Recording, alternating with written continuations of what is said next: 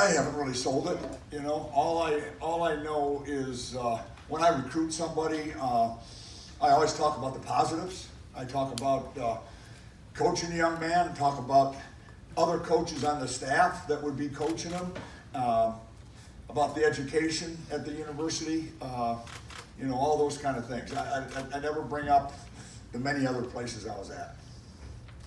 Have you run into any issues with kids who you recruited when you were there that maybe? It's kind of a funny thing. I mean, like they'll say, hey, coach, I never thought I'd see you in red, you know, like that. And I said, well, that's funny because my wife says she thinks I look really, really good in red, you know. And but you know, that's about it. That's about it. Front row left, Dave.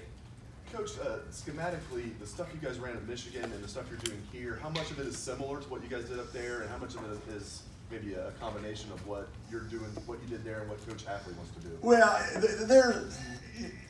there are only so many things, I believe, in really sound defensive football that you can do, whether you're in the NFL, whether you're wherever coaching, you know. And I think that means you've got to be able to play a 8-man front at times. You've got to be able to play man at times. You've got to be able to play zone, and you've got to be able to pressure. And all of those depend really on the type of players you have. It's never been schemes that have won. You know, it's what you teach the players to run, and then who's running them. And I've been really, really impressed with our players. They are, I mean, they are so willing to do whatever you're asking them to do, and they're so into trying to be the best they can be. And you know, so in answer to your question, I don't think there's any comparison to anything. I think there's a set of things. If you looked at NFL teams, if you looked anywhere, you'd say, yeah, they do this, they do this, they do this. Good teams do this, and that's what we're trying to do. Third row left, Dan.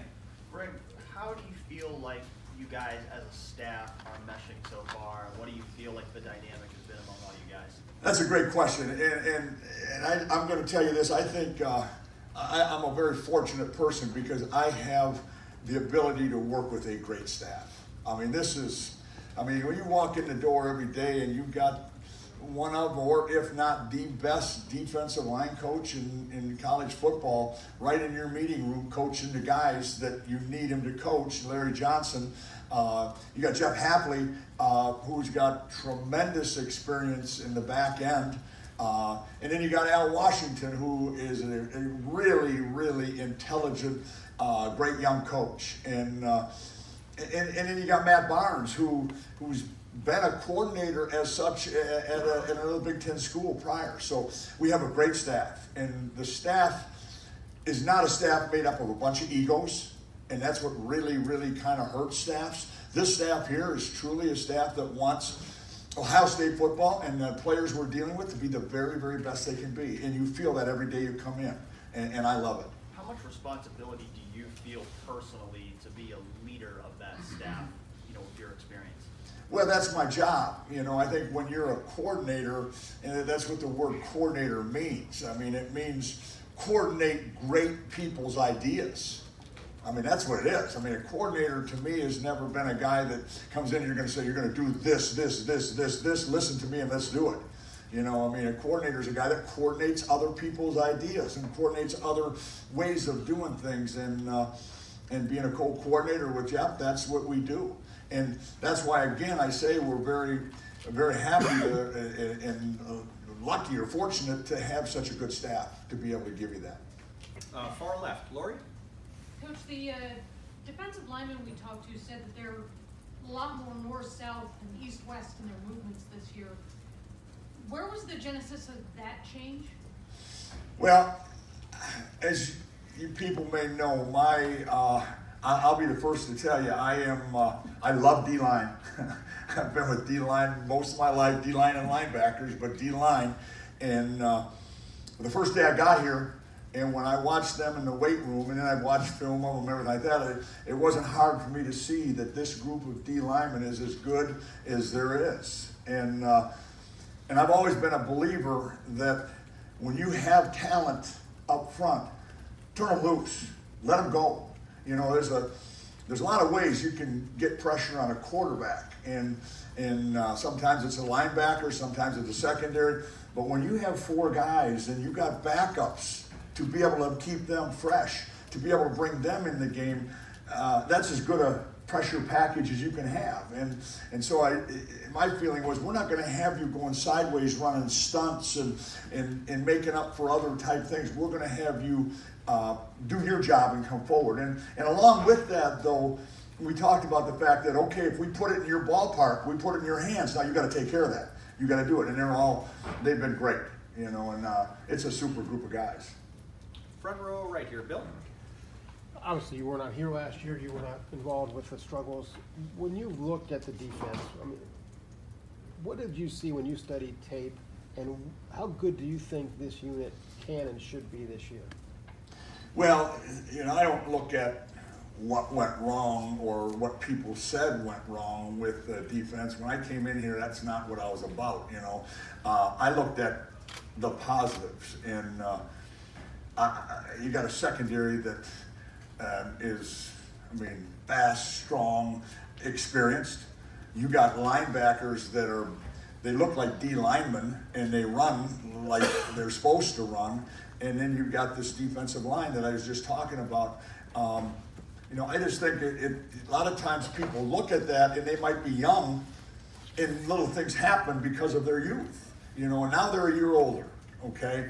You know, again, our thing will be to try to keep it simpler and let them play, and not make it too simple, but put it in their hands more. And I'm not saying they didn't do that before, but I'm just saying that's what we're going to do. And you know, I just look forward to seeing how they keep responding and keep going. Other than your wife's comments about the red, have there been any kind of, oh, I'm really at Ohio State and not my former school moments for you?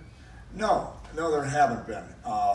You know, and obviously it's been in 13 years up north, and I've got great people up there. You know, I mean, that's you can't. I'm not going to say anything about that. But the thing about it, when I came here and was fortunate enough to be hired here and to be with Ryan and be with the staff, it didn't take long. It didn't take long. I mean, you know, and I know it's a huge deal. It's bigger than anybody really knows. But when I walk down these halls and when I go to that meeting and when I sit in there and see our players, you know, it's not big anymore. I mean, that to me, I'm fortunate to be here and I'm excited to be here. Front row left, Doug.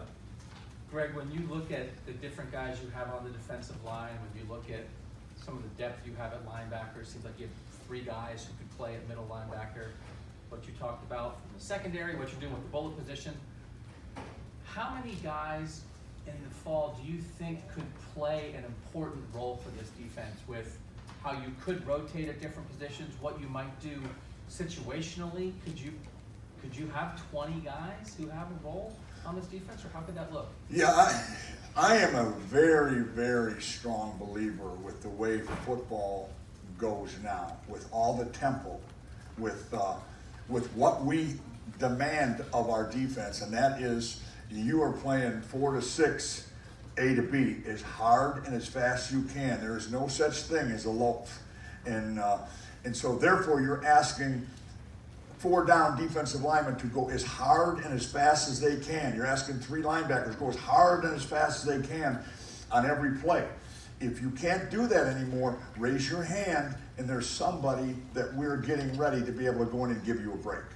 And that's our deal, that we have enough depth and we have enough talent that the next guy steps up, gives you a break. It doesn't mean you did something wrong. It means you can come back and be way, way more healthy and way more vibrant, way more energy, and then the next guy goes back in again. So I do believe that there could be 20. I haven't looked at the numbers. I just know when I look at people, I go, boy, that's a second teamer? I mean, it's a pretty darn good second teamer, you know. And I really believe in this. I believe when you have a really, really good defense, you don't have a first and second team. You have a first team and you have a second first team. And that's how it's good look. That when Chase Young gets tired from going as hard as he can go, all he has to do with Larry is just raise his hand, and there's the next guy that has worked as hard as he could through spring and in summer and in camp. He's now ready to go in. and the same thing at linebacker. So there aren't such a thing as first and second anymore, in my opinion. It's more first team and a second first team. And specifically with the linebacker group, just with what you guys are doing with the bullet position, but the other sort of base linebacker guys, could you just run through a couple of the names of the linebackers who you feel are ready to play and ready to contribute? I really don't want to name guys yet until the spring is over. You know, I really don't. I could probably name the entire group. I mean, I really could, and I'm not trying to. It does. It seems like you have good depth there. It does. Seem like There's no question, and I'm afraid, and that's what I'm trying to guard against. I don't want to not say a young man that has really looked good, you know, and I think it's something you're going to see, and you're going to see it, and you know, it's a positive deal. Third row right, Rob. Greg, go back to Florida if you can for a minute. You had a cup of coffee with Ryan there. What did you see anything from him even when he was there? And Yeah, you know, when you coach as long as I have, you get a lot of people that kind of come through the door, and there's some of them you look at them and you go, oh really? You know, I remember him the first day. I remember him the first time he came in there, and I went, where's this guy from? Where's this kid from? You know, and somebody said, and I said, man, he's so mature. He's so way ahead of his time. And then I would run into him over the years after that and see where he's done and where he's gone. I mean, you're in the NFL now. I believe that. I see that, you know, and everything. Then when he went here, and I went, yeah, Urban don't make many mistakes now. And, you know, that doesn't surprise me a bit. In answering your question, yes, he's one of those guys where I would have said, no doubt, this guy's one of those guys. And I can tell you this, I feel very fortunate to be here with him.